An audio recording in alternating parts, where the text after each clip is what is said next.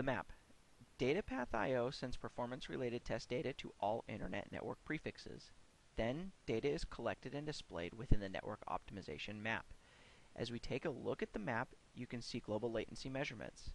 The map feature is a great tool to get an overview of possible optimization. You have the ability to see latency measurements for different regions from different providers. From this drop-down menu, you can select different regions.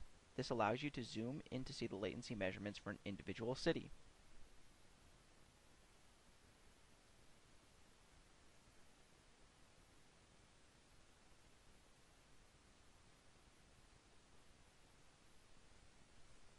The setup. Here's the dashboard you set up with your Datapath.io account. First step is connecting your cloud provider. Second step is adding the physical connection between AWS or your cloud provider and Datapath.io. Lastly, add instances and assign elastic IPs. Now we will discuss defining rules. Here you can define rules for your performance constraints. For example, if we want to keep latency below 11 milliseconds for traffic to Germany, we create a rule. The process is as follows. 1.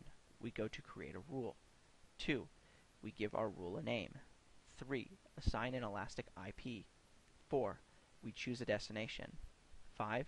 We input the performance constraint. Here we can see the rules that we have already defined.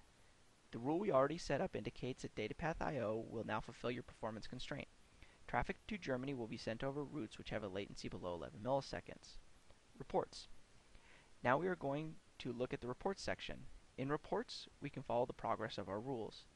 Here we see the progress of the rule for traffic delivery to Germany with a latency of lower than 11 milliseconds. As you can see, the blue line representing Datapath.io is delivering traffic at almost 60% lower latency as compared to other transit providers. Additional performance constraints for bandwidth and cost will be available later this year.